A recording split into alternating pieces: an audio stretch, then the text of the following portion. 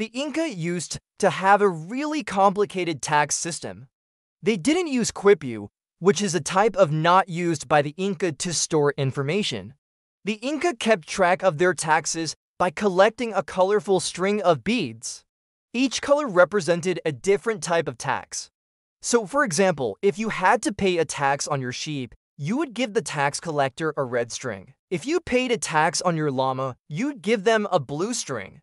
And if you paid a tax on your alpaca, you'd give them a green string. The government would then take these strings and tie them together in a big ball. And this ball would be stored in a library with other balls representing different types of data. This system worked really well because the Inca didn't have to write anything down. They could just look at the color of the string to figure out what it represented. Unfortunately, this system didn't last forever.